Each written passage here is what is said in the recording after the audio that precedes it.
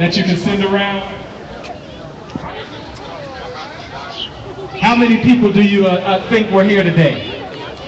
What's your estimate? How many people were here today, Star Child? About 1,500?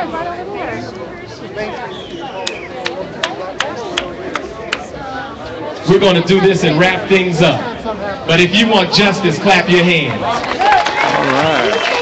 If you want justice, clap your hands. Brother Ansar, can you work your way back toward the back of the crowd, please? If you want justice, clap your hands.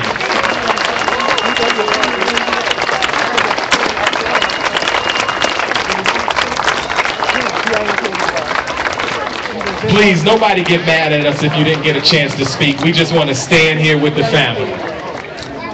We want to put down the big I's and the little U's. But I guarantee you in just a moment, Attorney Whitney Traylor is going to get with Nita. They're going to count your money. We're going to give Star Child money for his sound system. And then we're going to give the rest in its entirety to the family of Trayvon Martin. And we will figure out exactly how to do that. It will not go through an organization. It will come directly from the people of Colorado, and we will figure out a way to get it directly to the family. I think there's some in the back, but we'll get some of those for you.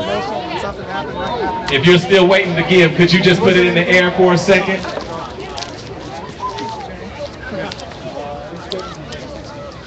And it's good to see so many of us represented from the educational sphere, from the business sphere, from the political sphere, from all the different races, the different churches. I see our poets in the house. Susie Q is in the house right there. Nation leader of spoken word right out of our community. Angel's right here, been working with our young people, making sure that they're not being incarcerated and reincarcerated. If we just come together, I think that that's going to be a big part of us moving forward. Public school teacher right here.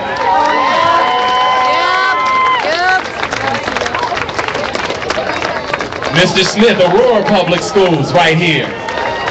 Metro State College, African American Studies right here.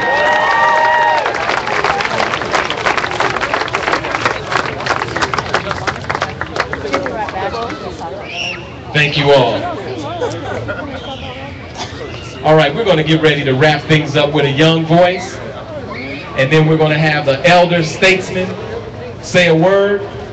We're going to grab hands, and we're going to go in peace.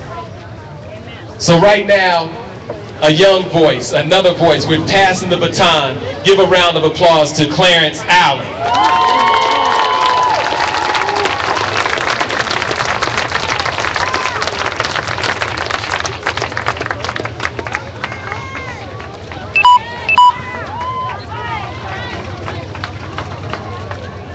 Oops. I mean, it's the truth.